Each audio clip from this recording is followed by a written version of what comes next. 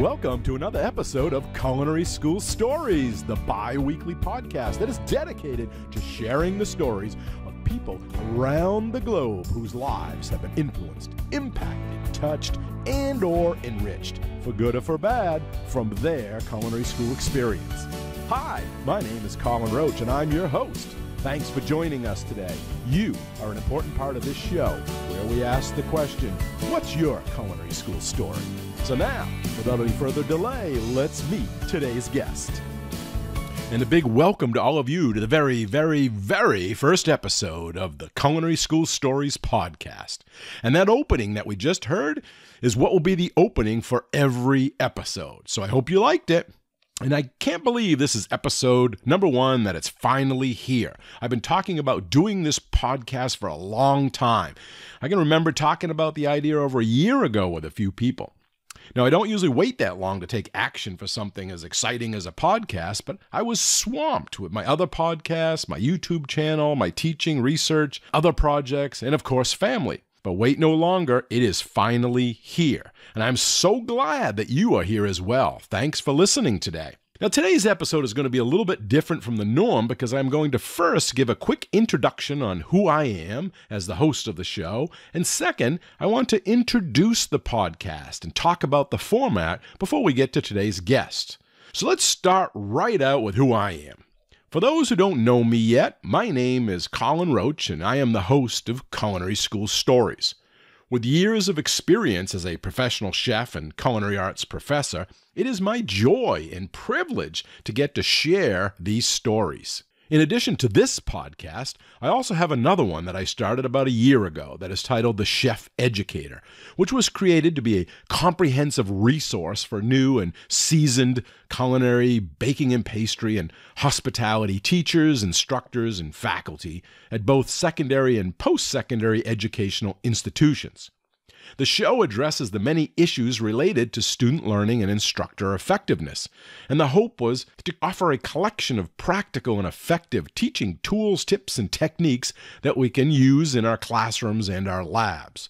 And if that is of interest, please be sure to check it out, and you can subscribe to the podcast at www.chefeducator.com. Now, I also host and produce a couple of YouTube channels, with the most popular being Wicked Easy Cooking. To find out about that show or any of my other channels, just log on to YouTube and type in Dr. Professor Chef, or my name for that matter. You can do that into the search bar and it should pop right up. Dr. Professor Chef is the name of my production company that everything sort of falls underneath. It's kind of the umbrella company, which actually Dr. Professor Chef started as a nickname that many of my students started calling me. Now, I also realize that many of you may be listening to this right now in the car, at the gym, maybe you're out for a jog, or someplace else that would make it very hard, if not impossible, to write all these links and information down, so no worries. I will put everything in the show notes so that you can get them all later. And another easy way to get everything is just go to my website at chefroach.com, chef, R-O-C-H-E.com, which is where I house all of what I do. You may have to do a little searching, but it is all there under different tabs and under different windows, and so you can find it easily enough. So now let me tell you about the podcast. One of the taglines of the show is, "Tell me your culinary story and I will tell the world." And the other is, "Talking out of school." Now these are both appropriate because Culinary School Stories is all about the guests' culinary school experiences and stories. And the purpose of this podcast is to hear all about their personal culinary school journey in and outside of school, and to share those insights and stories with you. Our aim is to interview today's most interesting and authentic culinary school students, alumni, faculty, and even administrators. And through a conversation, we put a spotlight on their story with the hope that it will not only inspire and entertain, but it may even be a learning experience for our listeners. I mean, if you want to know about a certain culinary school or get an insider's perspective, then the information that our guests will be sharing would be super valuable for someone. And I am going to be asking all of my guests a few standard questions just to get the ball rolling, like, why they wanted to go to culinary school in the first place and why they ended up choosing the specific culinary school that they did. I'll also ask things like, what was their most favorite class? What was their worst class? And more importantly, why were they their favorite or their worst? Of course, we're going to find out what they are doing now and how culinary school may have had an influence on their career path. We also want to know, was culinary school worth it for them? And would they do it again if they had the opportunity, or would they make changes? We like to think of the interview as more of a conversation. So we start out with these general questions, kind of like an outline for the show. However, not every conversation will follow it exactly. We kind of go with the flow and wherever the conversation takes us. Our entire podcast is about culinary school stories, the specific culinary school story of that particular guest, from their perspective, their point of view. And the big thing is we get real here. Our guests are not afraid to be vulnerable, to laugh, to cry, to yell. It's all good. This is not some stuffy podcast meant to bore the pants off listeners, but rather to give you, the audience, an oral history of the guest's culinary journey. And we have already heard from our guests that this archive of their stories is a priceless keepsake and a way to give back to those that may come after them. They share their story with the world as entertainment, but also to maybe inspire and motivate others. So Culinary School Stories podcast is going to be a weekly, maybe a bi-weekly. It depends on how busy I am, but we're going to try for weekly to start. It's a podcast with engaging interviews that shares the stories of people around the world, because I've had some people from New Zealand, from Ireland, and England that I'm interviewing that have an association with a culinary school in some way. Now, each episode, we're going to bring you, the best stories, as I mentioned, from around the food service world, from people who have been impacted, influenced, and are exposed positively or negatively, directly or indirectly, for good or for bad, from their culinary school experience. And this podcast is dedicated to telling their story. And if that describes you, we would love to have you on the show. If you want to share your culinary school story in a future episode, all you have to do is go to www.culinaryschoolstories.com. All one word, culinaryschoolstories.com. And then there's a questionnaire that you will download and fill out, the guest questionnaire. It's kind of at the bottom of the page. And then you'll send that back to us. And after we receive it, we'll be back in touch to set up a day and a time to chat and set up your interview. And of course, if you haven't yet subscribed to the show, please do that now. And I want to also give a big thank you to everybody who has already left a review and a rating on Apple Podcast. Show hasn't even been released yet, just the trailer, and already we're getting favorable reviews. So thank you so much for that. That is really the quickest way of convincing others to listen and to build this show. For those that haven't, I will leave a link in the show notes to Apple Podcasts so that if you're interested after listening to this episode or future episodes and leaving a positive review, you'll have easy access to the link to do that. We really appreciate everyone's support and review of Culinary School Stories. We are looking for sponsors to financially support the show and help us defer some of our costs. Individuals can do that for as little as $1 a week through our Patreon account. And if you are a company that fits well with our audience or know someone who owns a company that would be a great fit, we would love to talk to you. So, lastly, culinary school students, faculty, and administrators are inspiring. They overcome challenges, they are leaders, and they have great stories to tell. Therefore, without any further delay, let's start this first episode where we ask our guest, what's your culinary school story? My guest today was born and raised in Pittsburgh, Pennsylvania, where he developed a passion for culinary arts while in high school. He soon moved to Miami to attend Johnson & Wales University, where he earned his bachelor's degree in culinary arts. While at JWU, he immersed himself in school activities and became a member of the leadership team, the special functions team, and the Collegiate Ambassador Team. After graduation, he enlisted in the United States Army Reserve as a food service specialist, where he worked his way up to the rank of Food Service Warrant Officer. With multiple overseas and stateside deployments under his belt, he currently serves as the food advisor for the 518th Sustainment Brigade in Knightdale, North Carolina. In 2016, he graduated from Pennsylvania State University with a master's in Homeland Security, Agricultural Biosecurity, and Food Defense. Married with 3 children, it is his oldest son, Ty, who inspired him to launch his newest entrepreneurial venture, HotSugarPops. Let's welcome our guest, Mr. Will Glass. Okay, I'm so excited to be with you all today. My guest has a great culinary school story. So I want to say thank you, Will, for being on the show and sharing your story, and welcome. Thank you. Thank you for the invite. So let's start right out with a question. I know you went to school at Johnson & Wales Miami campus. Why did you pick that campus? Well, first, why did you want to go to culinary school? Then why did you pick that campus? And what made you want to choose Miami? Well, the power of a high school guidance counselor. I took food service as an elective in high school, in the food service class, prepared lunch for the teachers, and I was kind of like the star of the class.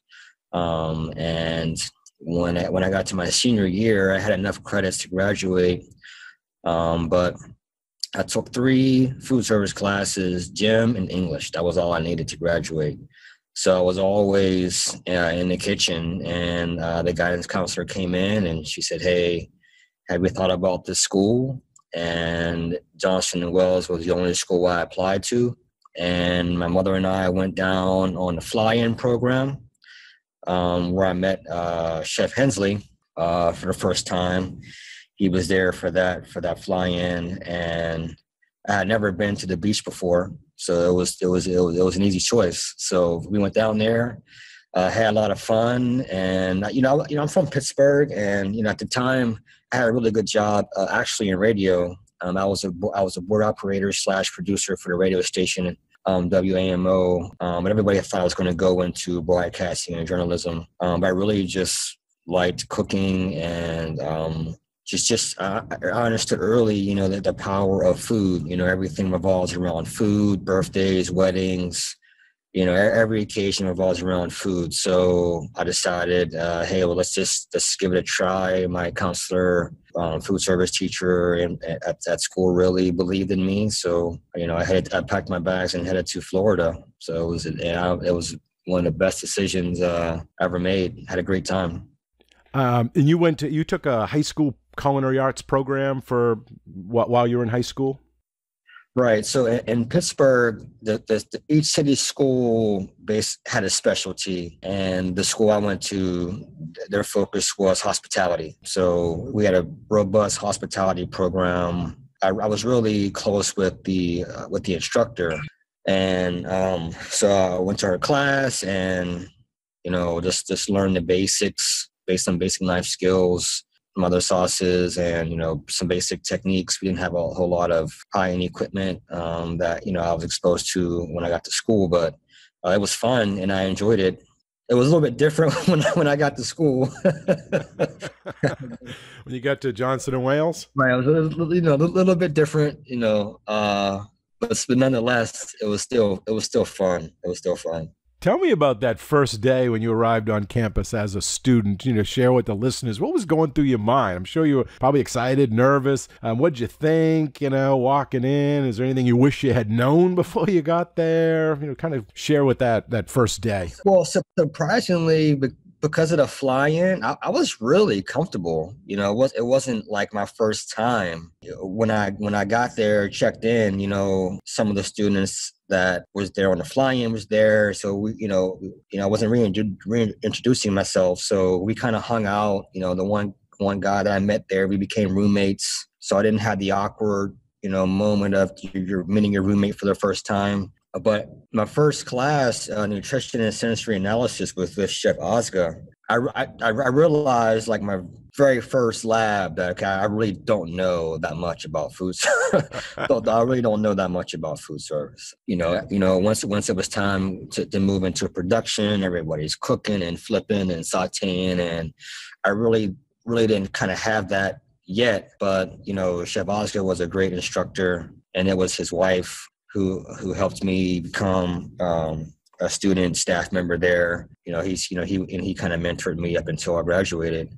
But that first class, it was like, okay, there's a lot I need to learn. And that's what really pushed me to be so really engaged in what was going on campus. Because, after the first lab, I said, okay, I'm gonna go to the job. Let me go to the job here. So, everybody talks about experience. So I go out and hit up Aventura Mall and some of the local places and just didn't get hired. And I was a little, kind of discouraged. So I just really decided to just submerge myself in everything going on campus. And that turned out to be a lot of fun. So I did anything on campus I did the whole time I was there. It was great. It was a great experience.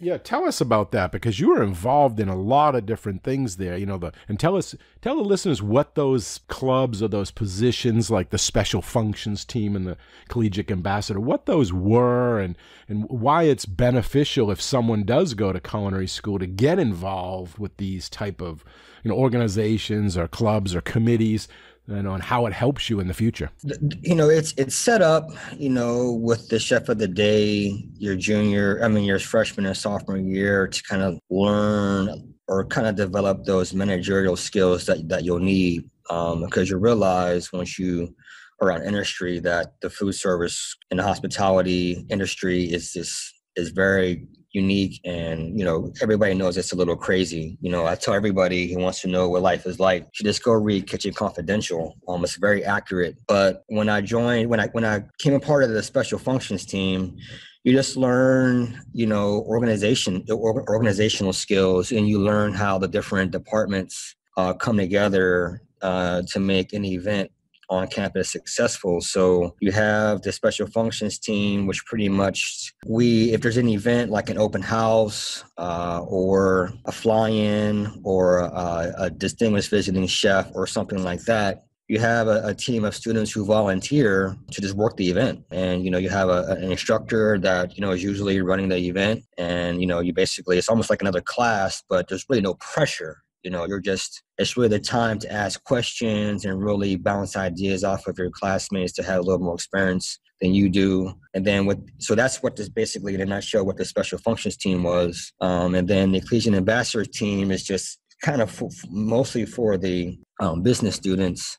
They do the tours and things like that when, again, they have an open house or any type of fly-in or anything going on, whether when they have the student fairs and things like that, they pretty much run point. Well, that department will run point, and then those students will kind of assist those department heads with different tasks and duties. So again, you see what happens behind the scenes. You see what it takes besides, your skills, your culinary skill set to really, again, make an event successful. So that's what the Collegiate Ambassador Team was. And then in Miami at the time, this is 1998. So I believe in Providence, it was called a teaching assistant, but in Miami, it was called a leadership team. So leadership team was just a group of students that were staff members, which are student employees, and they would work in the storeroom, quantity kitchen, assisting with the dinner meals after the lab ended. They would work in the culinary office, so they just perform different duties. So I worked as a TA, and that was also a great experience. Mm-hmm. So let's think about the best class and your worst class. Go back. The curriculum's changed a few times, but what was the class or the topic of it, and why? Why was it your best? Why was it your worst? I really didn't have any classes I didn't like. But I would say, Chef Genova had a big influence on me. I don't even know if he knows this, but Chef Genova had a big influence on me. I had him for 4 classes. I had him for freshman year. I had him for American. I had them for stocks and sauces. Then I had them for garde manger.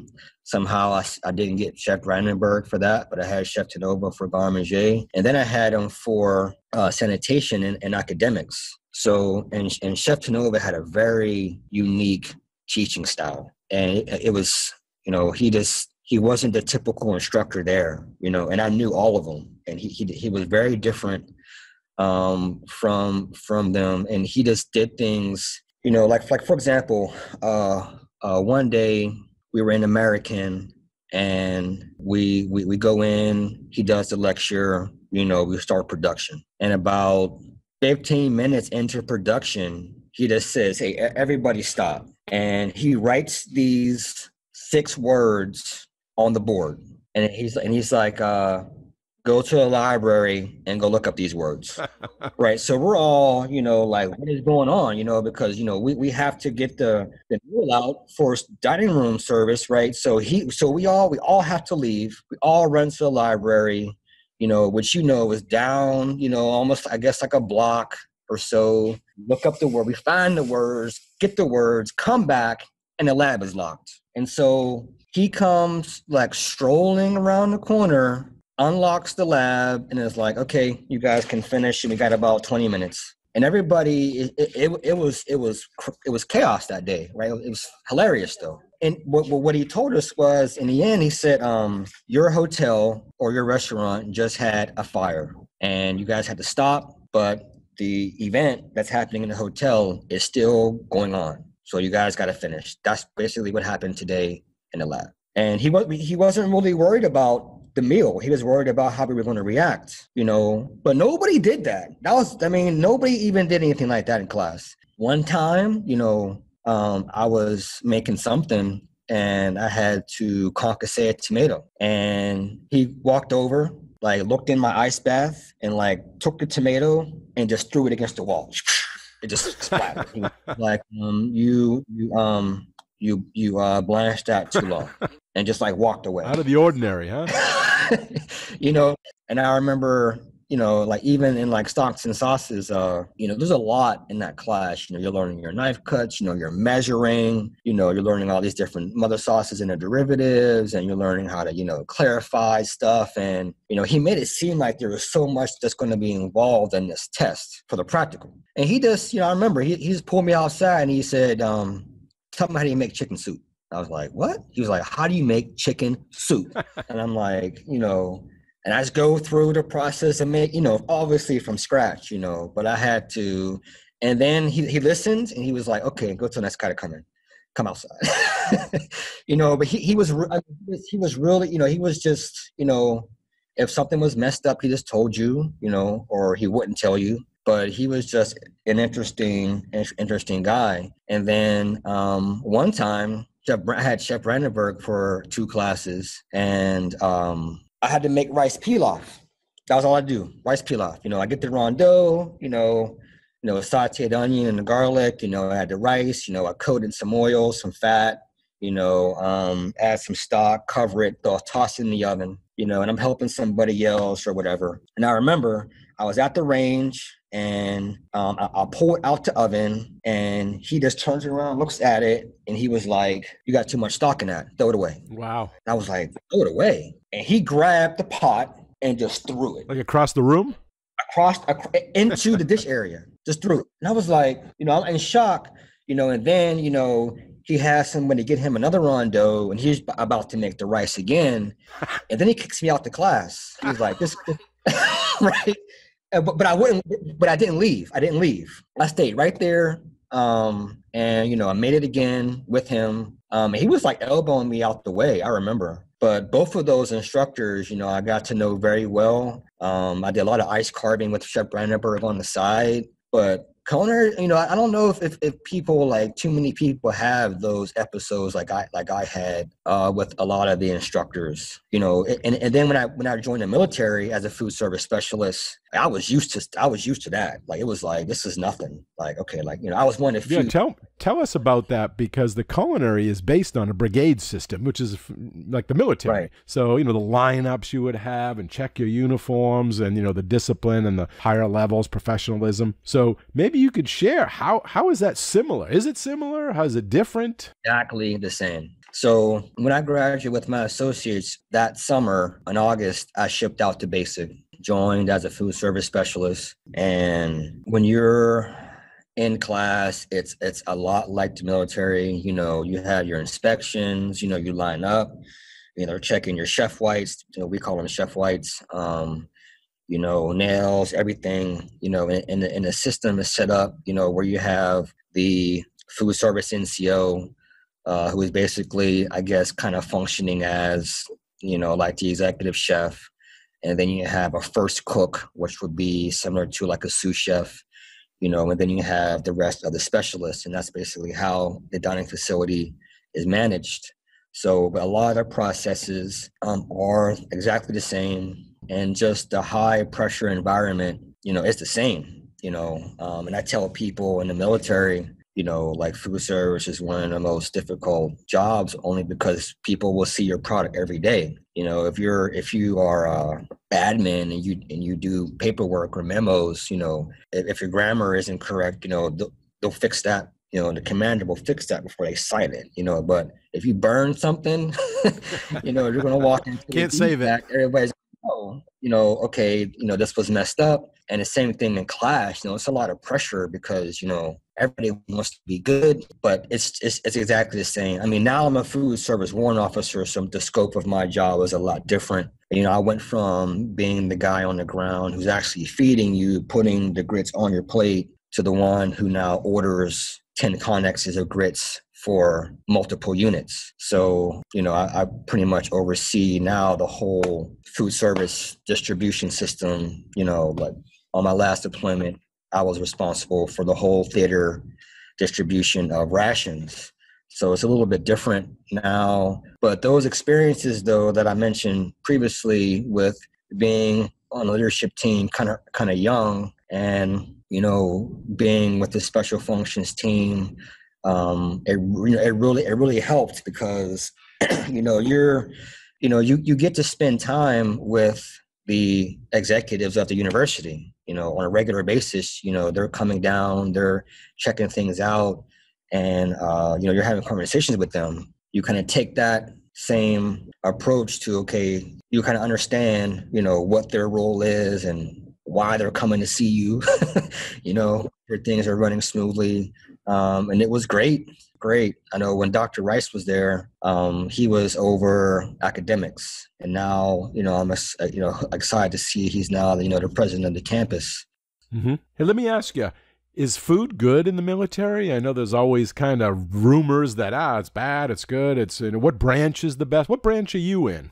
I'm Army. You know, I'm Army, but surprisingly, I was trained when I went to my food service school, Army Food Service School by a Marine. But we make it good. Don't get me wrong. I mean, we make it good. I mean, in 2012, I won, my food service section won the Philip A. Connolly Award, which is basically a competition that active duty, National Guard, and reservists have, where every food service section basically competes.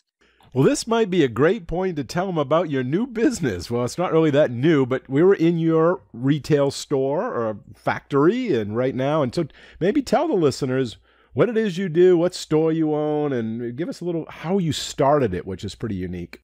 Well, you know, like every, you know, C4 graduate, you have this dream of opening up a restaurant, right? You know, being an executive chef somewhere on a golf course or in a hotel somewhere in New York or whatever. But I had quite a few business plans for different concepts, you know, just putting things on paper. But my wife and I have 3 kids, and our oldest has a lot of food allergies, everything. There's something with his immune system where it just attacks pretty much everything. So, but one of the few foods that he can eat is popcorn. So we were always making popcorn for his lunch, for snacks, road trips, everything. And I don't know how many air poppers I melted. I mean, seriously. And we just started making kettle corn. We said, you know, let's just, you know, make some kettle corn. And we were just giving it, this was in New Orleans at the time. And we were just giving it away to coworkers and friends when they would come over. Keep in mind, this is in our house on a stove in a Teflon pot. So we're making it, we're giving it away. then my wife is really pushing. Hey, let's scratch these other plans you got, and let's do this one. Like this should be easy. Is what she tells me. You know, you can make a lot of things. Like you can make popcorn easy. So we got here in the fall, and in December I deployed. But before I deploy, I gave her some to give to her, you know, her staff. And then my wife is a nurse, so she took some to the hospital, things like that, right? So I'm deployed, and she's like, hey, like people are placing orders on like sticky notes, texting her, all kind of stuff. And I pretty much resigned. Like once we decided to go for this, I just resigned. You know, I've been here ever since. So it worked out great. How did you pick the name? You know, it came to me. You know, we had a bunch of names that we gave to the focus group, and I don't even know how it came to me, but it just came to me. And it didn't win the tally, but the reaction from people were like, Hot Sugar Pop, like, what is that? What is that? I didn't tell them what it was. And so it stuck with them. So I said, you know, let's just go with this name. And people, you know, always want to come and talk to me about how we set up our branding, and I tell them all the time, I don't know. We just just happened. You know, right. And we went through a local guy to do the logo. You know, everybody talks about it, but I told them, you know, I don't know how. It just kind of fell into place. Now, I love popcorn. I'm sure people do that are going to be listening to this. Can you buy it online? Do you have retail? I mean, is there a website? Oh yeah, we started. The website is www.HotSugarPop.com. So we started online with e-com. So we've always had a website. Plan was, because my wife is active duty, right? So the plan was to have an e-com store so that we can take it with us when she PCSs. But, you know, opportunities kept coming, and we decided to take advantage of them. Yes, we have the popcorn is available online. And then we have, you know, wholesale accounts. That's pretty much where we are right now. What was the website link again?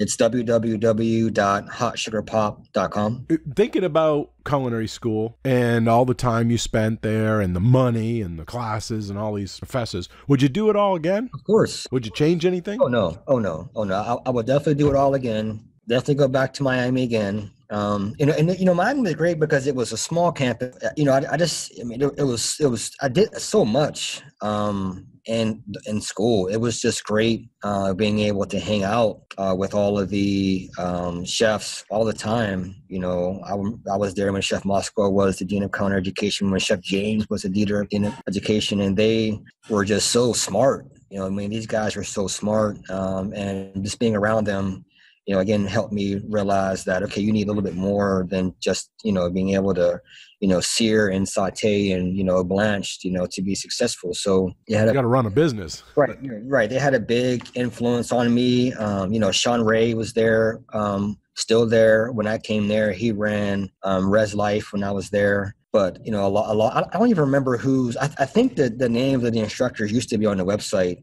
Last time I checked, they were removed. So I don't know who's still there. But I've been telling Sean Ray and Chef Montello that I plan to take a trip down there, and just because I know the campus has changed so much. I mean, it was changing rapidly when I was there, but, you know, it was just great being there with the instructors, leading students, learning. You know, Chef Montello was also a great mentor, even though I didn't have him from any classes. But he was just a really cool, approachable guy when I was there. Matter of fact, I've been talking with him more frequently because I asked him to recommend a chocolate tempering machine, because we're making bonbons now and popcorn candy bars, and we're doing different infusions with the caramel.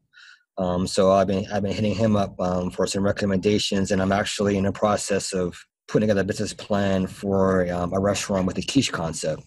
So I know Chef Montello is like a pie crust extraordinaire. So I asked him for a recipe for pie crust, which he gave me. And now, of course, my kids are asking me to teach them. And I'm like, maybe you should go to the school where I went. You know, but I'm teaching my daughter right now. Do they want to follow your footsteps? Do they want to go to culinary school, be chefs? You know, my daughter, loves to bake. I mean, she's 9. My son does his thing now. But, I'm teaching them, but I'm teaching my daughter a little bit different than I'm teaching my son. My daughter wants to bake. So, for example, my daughter, I made her, I'll make her look up, like, for example, a couple nights ago, her homework assignment was eggs. I said, you need to look up eggs and you need to tell me everything about what an egg does when you add it to something. The white, the yolk, what its purpose is in the recipe. And then, we move on to sugar, and then we move on to butter. And I have a journal. So I say, when you look at something and you see what's in it, you need to know what it's doing, what its purpose is. And it took me a while to figure that out while I was in school. Because in school, man, you just want to get a good grade because you got 9 days, right? You got 9 days in master stocks and sausage, continental, American meat cutting, all that stuff. So, you're focused on not messing up, but, later on, it begins to all come together. The science behind it, the chemistry behind it you begin to see it now. Okay, this is why I do this. This is why I do that. But hopefully they will, What is the future for you? Where do you see yourself in the long run?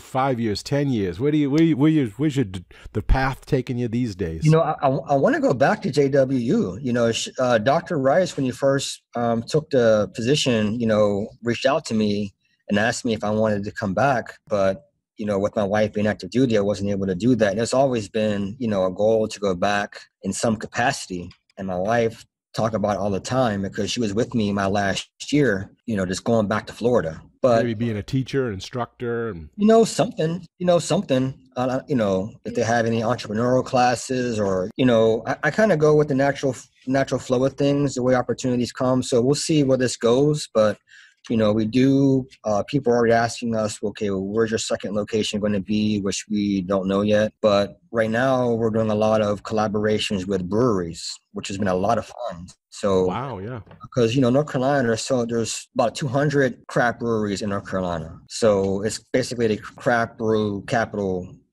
on the East Coast next to Oregon, on the West Coast as far as number of breweries. Wow, didn't know that. We're collaborating with them. I was like, what? Let's just add some beer to our caramel. And we added beer to our caramel. And one of the brewery found out about it. And they were like, hey, you need to come to the brewery. I went there, I gave them a 10 of it and they loved it. And then they gave me about 12 cases of beer. And they said, hey, keep making it for us, bring it to us. They were so excited. So we're like, wow, maybe we'll move on to, let's make a different caramel. Great idea. How long is the shelf life for the popcorn? The bags have a foil lining and then the brown bag. So once we seal it, it'll last over a year. Plus the kettle corn, the sugar helps preserve it a little bit as well. So, we tell people the shelf life is 3 months. Now you've figured it all out and you've gone through this, you'll be easy for your second operation, or if you ever decide to franchise, you'll have it all figured out. Oh yeah. That'll be the easy part. We'll see what happens. I wonder if I could open one on campus and then just have the money go toward like a scholarship or something. That would be a plan, for the future. I would love to have. Maybe to start, just sell packages like in one of the little stores, the Starbucks places, and the packages could go to scholarship. Yeah. So that's one thing that I said, hey, maybe when I come down and kind of visit, maybe for like one of the anniversary events they have, I'll kind of, shoot the idea past Dr. Rice. Because that's something that we would invest in. But again, the plan, and my wife knows, is to come back in some capacity. We'll see, whether it's an entrepreneurial class or. Well, to start, get you on campus just to talk as an alumni to some of the classes, the business classes and entrepreneur classes. Well, it sounds like you're doing great. Keep it up. That's what's great about the culinary arts, because that skill level, you don't know where life is going to take you, but you have the tools with you from your education and your knowledge that you can adapt to anything. Popcorn, country club, hotel, food truck. Well, maybe you could give some advice. What would you say to someone that wanted to go to culinary school and they came to you? What would you tell them? What would you share with them? Some will say you don't need to go and, you can just go work somewhere. Which you can. The diverse group of instructors you're going to come across and the students that you're going to meet, I believe it's worth it. And I would just say, take your time. I would be patient. It takes some time to, learn how these ingredients come together and work. Taste everything and anything you can. And, if you have an opportunity to do something on the side with an instructor, man, do it, because that's where I really, they really kind of polish me up on those nights where, I'm helping somebody plate, I didn't care what it was, if I'm plating something, or whatever, that's where you really kind of get to see and hear some things you're just not going to see in class. Sure. Well, as we come to the end of our chat today, and before we wrap up, is there any last-minute advice from, just life in general, guidance, something about entrepreneur business that you want to leave with the listeners, something you want to share? It's good to have a plan, but be flexible, and be able to recognize, opportunity. If there's multiple paths you can take to get to where you're going. So don't close yourself off, Cool. Well, great talking to you. Thank you for all your time. I know you're busy there and stuff, and to give us this time, it's really we appreciate it. Oh yeah, it was a pleasure sharing some stories with you. Well, that is just about all the time we have for this episode, and I want to first thank you, Will, for coming on the show today and sharing your culinary school story with us. We really appreciate your insight and your honesty and your time with us and sharing your knowledge. Thank you. Thanks for having me. Great to see you again. Great to see you, and all the best. I'll be buying some of that popcorn. All right. All right. Take care. Be safe. All right. And a big thanks and appreciation also goes out to all of you, the listeners. We hope you enjoy the show and this episode. You all are a big part of this show, so please let us know what you think. Your comments are always welcome, and they help us in making the best show possible. You can email them to culinaryschoolstories@gmail.com. That's culinaryschoolstories@gmail.com, or even leave us a voicemail at area code 207-835-1275. That's area code 207-835-1275. And if you like the show, we have a big ask of all of you, and that is to share the podcast with everyone you know, and to give us a positive rating and review on Apple Podcasts. Okay, until our next Culinary School story, take care and be well. Bye-bye.